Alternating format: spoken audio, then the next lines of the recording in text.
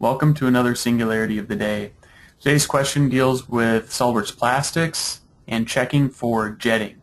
As you can see in this example, jetting is definitely occurring, but let's see what change we had to make in our advanced options to account for this behavior.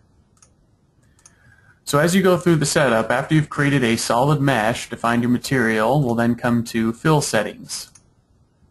In our Fill Settings, we'll go under Advanced and then click Options.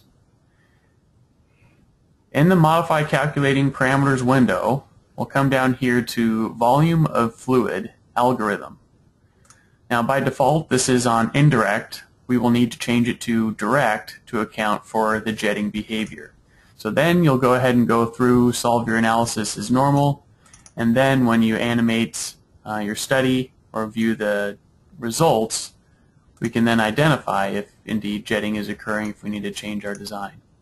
So hopefully this helps understand some of the advanced options in SOLIDWORKS Plastics and how to account for jetting. Have a great day.